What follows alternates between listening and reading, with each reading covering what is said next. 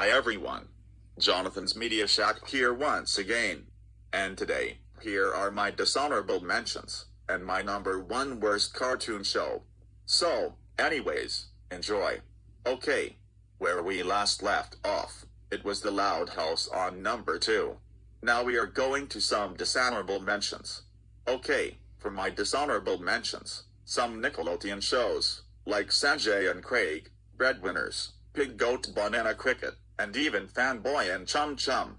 These 4 shows have very disgusting sense of humor, especially with Breadwinners, which is nothing but ass jokes in this one, revolting animation, grotesque episodes, ugly characters designs, and the whole thing is not funny to me.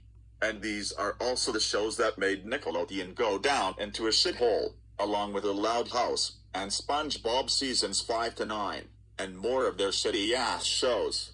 Some Cartoon Network shows like The Problem Solvers, Secret Mountain Fort Tossum, Uncle Grandpa, and even Johnny Test.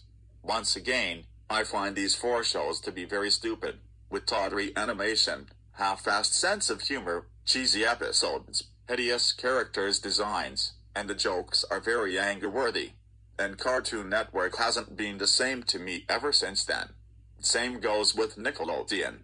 Like, how can Cartoon Network and Nickelodeon went from being epic channels to a shithole?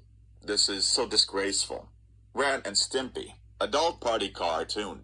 I find this show to be very insulting, with lots of dirty jokes, and it shows lots of disturbing images in this one. And Ren and Stimpy had became flounderized in this one, and they don't even act like how they did in the original classic. Even the animation is fucked up in this one too. Almost naked animals. All I can say is, this show is very disturbing, and very hideous to me. And there's nothing funny about it to me at all. Coconut Fred's Fruit Salad Island. This one has got to be one of the worst cartoons that I had ever seen since then.